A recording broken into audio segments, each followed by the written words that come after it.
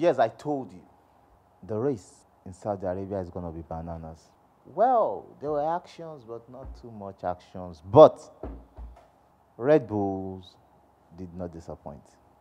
They didn't disappoint. Max Verstappen came from 15th to finish second.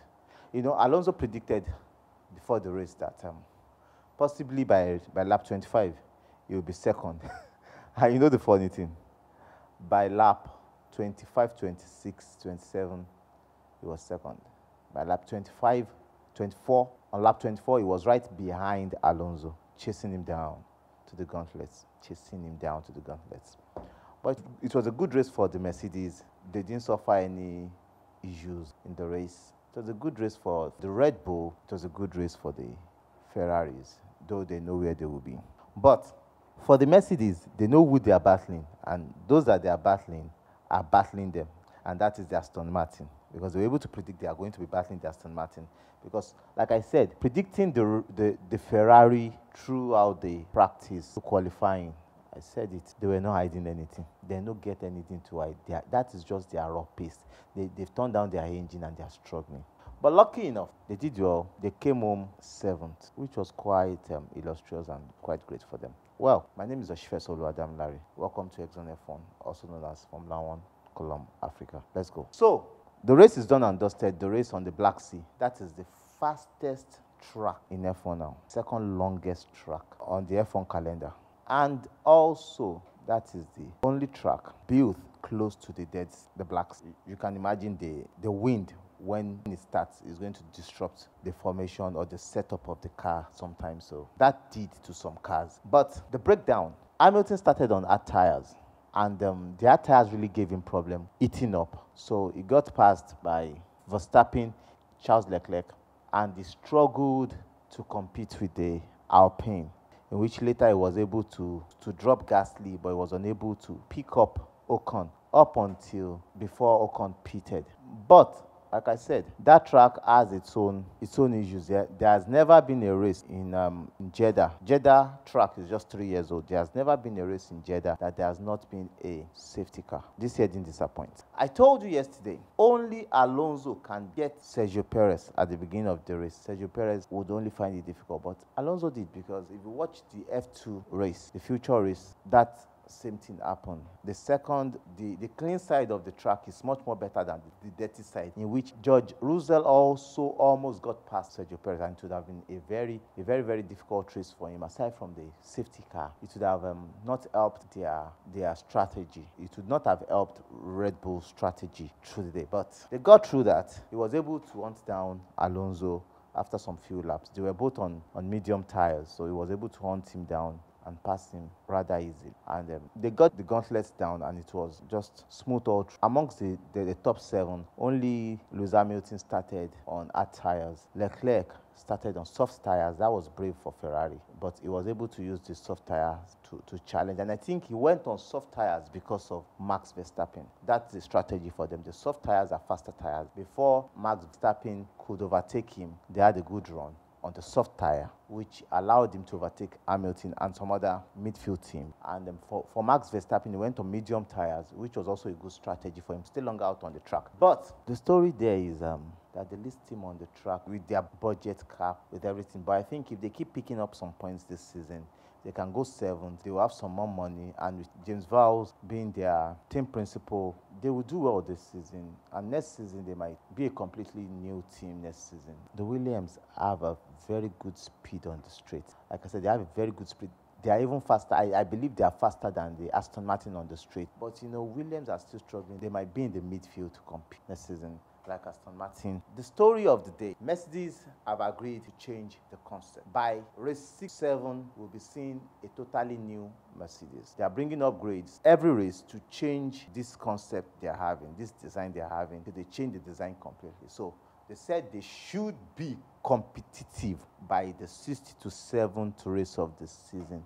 And we have 23 races in this season. Okay, wait. Red Bull has won the first 2 races. Perez, this race. Verstappen, last race.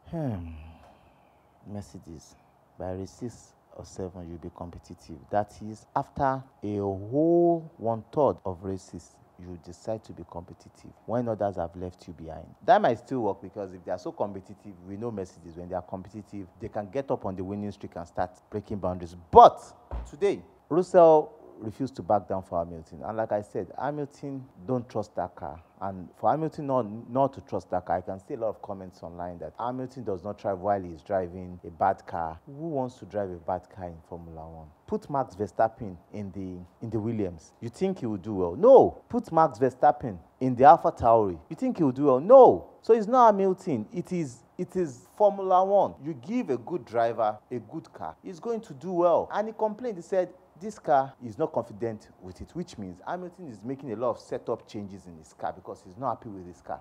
But trust Hamilton, when it comes to race day, he comes up, he gives his best. So we can't blame him. We can't blame him.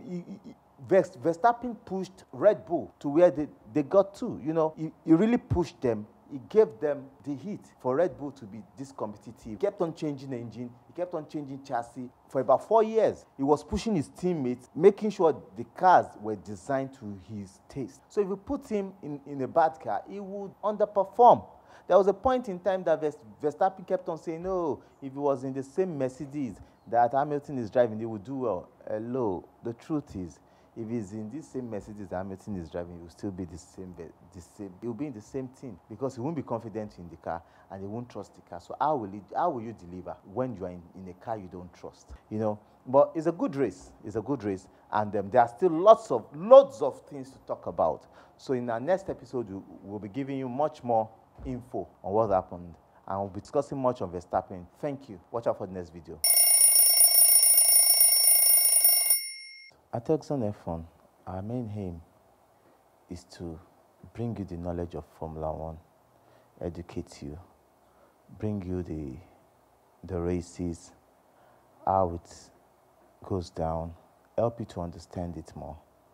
On our shorts, you'll be seeing some educational terminologies and words that are used during the race that you might not understand.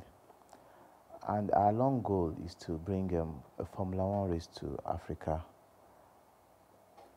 possibly Nigeria, and also to educate people and to help in the knowledge transfer of getting Nigerians into some part of Formula One, the racing, which will take a long time because we need to have good karting category to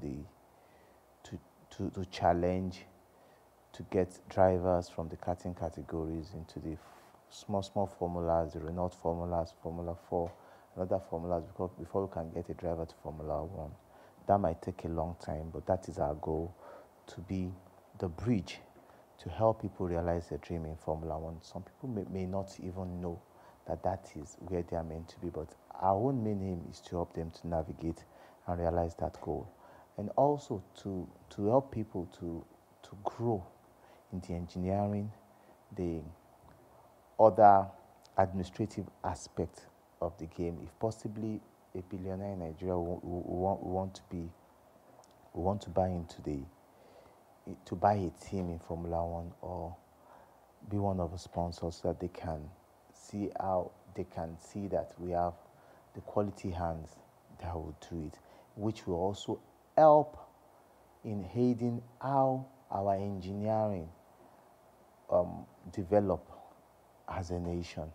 Because with young people, young graduates or young entrepreneur, young engineers learning the engineering of Formula One, the CFD, the fluid dynamics, and all the parts of Formula One, we'll find ourselves growing in car development, because the cars you see today, most of the technologies are well tested in Formula One before they become today's technology. And if you have people there, it will help our technical know-how to build good mechanics, good engineers, and it also promotes the revenue generation for a nation. It's part of our dream to bring karting, to bring this race to Nigeria and to Africa also, and to help a young African to help a young African to realize his dream, not just in Formula One, but being an engineer and being part of this world. It will also create a lot of employment for a lot of people, and this will take a lot of people out of the street. That is our main aim. That is why we have this channel. If there's a way you can support, we'd love you to come on board, work with us. I would love to work with you. Thank you.